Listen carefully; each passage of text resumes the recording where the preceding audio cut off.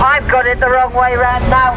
My name's Conway, and I'm one of the two co-chairs of the Greater London Unison LGBT group, and I'm very proud to be here today.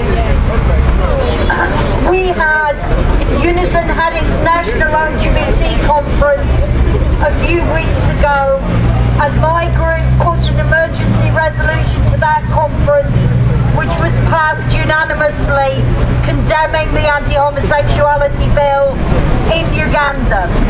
It's very, very good, as other speakers have said, to see so many people outside Uganda House today.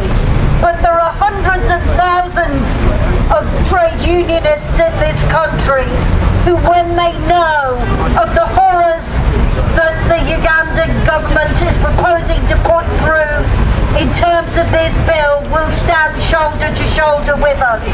We need to take the message out beyond all the people here about what is going on, so that we can mobilise much bigger protests to make our voices heard, to stop this barbaric law going through.